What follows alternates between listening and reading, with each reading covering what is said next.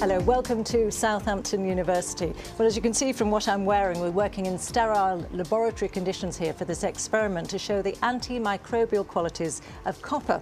Well, what we hope to show you is that the sort of bugs that cause infections in hospitals will die off within minutes of being in contact with copper, whereas they may survive for up to weeks or even months on stainless steel. Well, what are the implications of this? Well, the statistics are terrifying. 7 million people around the world are affected by healthcare-associated infections. 37,000 people die in Europe alone. That's as many people as die on the roads, and 100,000 people die in the States. So you can see it's a huge, huge issue. Let me introduce you now to Professor Bill Keeble, who is the Director of Environmental Healthcare here at Southampton and a microbiologist, of course. Professor Keeble, can you explain to us the process, how infections are actually transmitted in a hospital setting? Well, we know, for example, that 80% of all infections are spread by touch. And for example, a contaminated hand will contaminate at least another 7 touch surfaces if you just go sequentially from there. So does that mean then that what the surface is made of can make a difference? Very much so. Is the surface hard and non-absorbent? Is the surface absorbent? We know, for example, that stainless steel and plastics, hard surfaces which germs can survive on for weeks and months, whereas on copper, our research suggests they die very quickly. So what are we going to see today then? Well, it's very exciting. What we're showing is that bacteria die rapidly on copper. So we've set up an experiment for you where we're going to inoculate surfaces. We will compare stainless steel against copper. And hopefully what we can show you is that the bacteria will survive very well on stainless steel, but using a special dye system, we will show that they die very quickly on copper. Well, let's get the experiment started.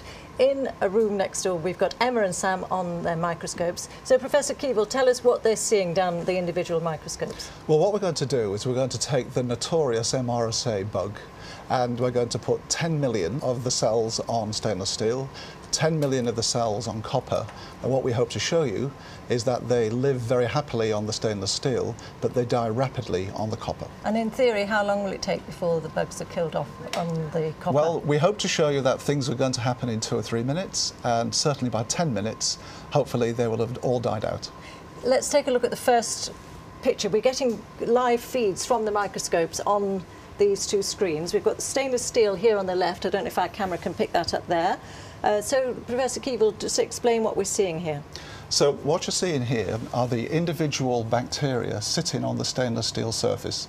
We've used a special dye which shows that while they're bright green, they're still alive. Right. What we're hoping to show is that they will fade away as they die on the copper surface, which will be contrary to what happens on the stainless steel. Well, we were talking before about just the statistics across the world and across Europe of the number of people who are actually affected by healthcare-associated infections.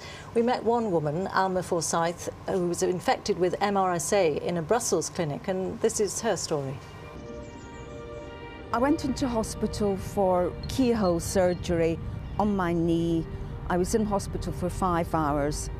I caught MRSA and I ended up being admitted to a second hospital as an emergency patient. I was really afraid that I might lose my leg. Friends were afraid that I might even lose my life. And now it's nearly 2 years later. I'm left with a limp. I have to use my crutch when I'm outdoors. The impact on my life physically is that I can no longer dance, and that's been a passion of mine since I was 3. I do feel very angry about it. I don't want to go near a hospital again.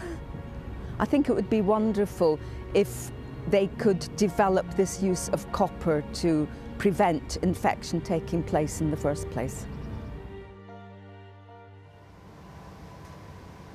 So it's just 2 minutes into the experiment. Let's take a look at the screens that are linked to those microscopes and see what difference we can see at this point. So, Professor Keeble, talk us through what you see. Well, you can see lots of brightly stained bacteria on the stainless steel surface. So not much change there? Not much change there. Copper? And here's the copper surface. May not look too different to you, but in fact, if you look very carefully, we're just starting to see some of the cells beginning to fade out. So these would be the first signs that they're starting to die on copper. So it's incredibly quick. Yes. Well, in fact, there was a very interesting trial carried out at Selly Oak Hospital in Birmingham, here in the UK, where all the fixtures and fittings in one ward were replaced with copper, so things like this door handle and the light switches. And in fact, germs were reduced by more than 90%, as we heard from Professor Tom Elliott, who is consultant microbiologist for the Birmingham hospitals. We've talked about agents in the past, cleaning agents like chlorine, cleaning agents like hydrogen peroxide, which have an effect, an immediate effect, but not a long-lasting effect, like the copper. And we have shown that the copper, in our study, has an effect for months. And this is a very exciting finding, an unexpected finding, that perhaps copper will give us its advantage in keeping surfaces clean and enabling us to perhaps challenge infections further. So we're now coming up to 6 minutes into the experiment, and let's have a look at our screens again. So, stainless steel, Professor Keevil, a lot of microbes there. Yes, you can see they're still as bright as at the start of the experiment. So and no copper? infect. And on this one you can see they're even paler. So very few cells surviving now on the copper surface, even though we put 10 million on there to start with. Now, what is the scientific process that's happening here? How are these bugs being killed off? Well, we're starting to understand that copper works by multiple means, and it shuts down the cell's biochemistry and physiology.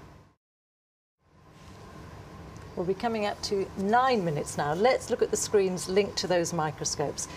And this is stainless steel, and Professor Keevil still looking full of MRSA microbes. Yes, they're still surviving very nicely on the stainless steel. When you say very nicely, how long will they stay there for now? Oh, they could be there for days or weeks. Days or weeks. Let's Yes. look at copper. Well, I think now we're struggling to see anything on this image, showing that the bacteria have all died off on the copper surface. And does it have to be pure copper, in fact, or can it be an alloy? No, a range of alloys, including brass, work very nicely to kill MRSA and other of the superbugs. And in fact, these alloys have now been approved as antimicrobial surfaces by a US government agency. Well, Professor Keevil, thank you very much indeed. Some incredibly impressive results there, much quicker than I expected. In fact, there are quite a number of hospitals around the world now who are starting to install copper in their wards to try to deal with this real problem of hospital-acquired infections. Perhaps more when these sort of results start to filter through. Really interesting results. So from me here in Southampton University, from Emma and Sam on the microscopes, and from Professor Keevil, goodbye and thank you very much for watching.